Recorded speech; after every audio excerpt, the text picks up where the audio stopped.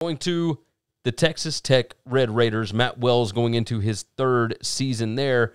And the Red Raiders have not finished above 500 since 2015. It's kind of insane to think about, really. What Mike Leach had built there stands no more. 4-8 in 2019, 4-6 last year.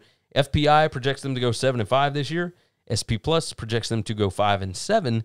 And the win total sits at 4.5. So FPI, way off with this. So, but you know, that's sometimes the way that, these analytics go. That's the way they go. You can kind of always count on Texas Tech to have a good passing game, but 2020 it was not. So with that said, Matt Wells brought in offensive coordinator Sonny Cumbie from TCU and brought in transfer quarterback Tyler Shuck, and Alan Bowman is out of here.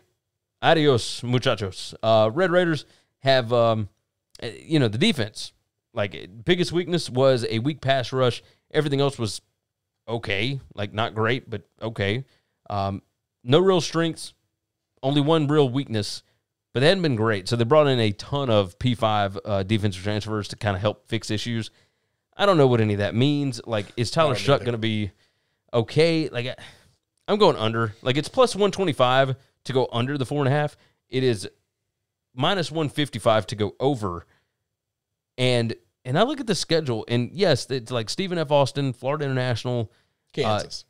In Kansas. But congratulations. Can I get them to 5? I don't think so. No. I can't get them there. I think 3 is the number. Could they win 4? Sure. Are they beating 2 people they're not supposed to beat? Nope.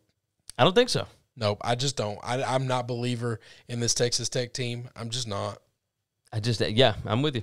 Matt Wells, like if he finishes below 500 again, is that it for him?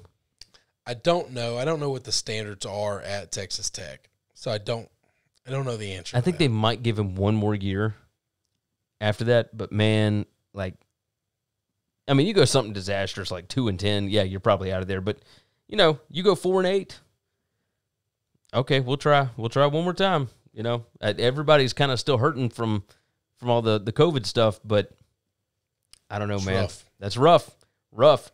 Finally, thanks for listening to the Winning Cures Everything podcast. The website is winningcureseverything.com, and if you want to connect with us, we're on Twitter at GaryWCE, at Chris B. Giannini, at Winning Cures, or you can email us, Gary at winningcureseverything.com or Chris at winningcureseverything.com. Subscribe everywhere you need to subscribe, and we'll see you soon.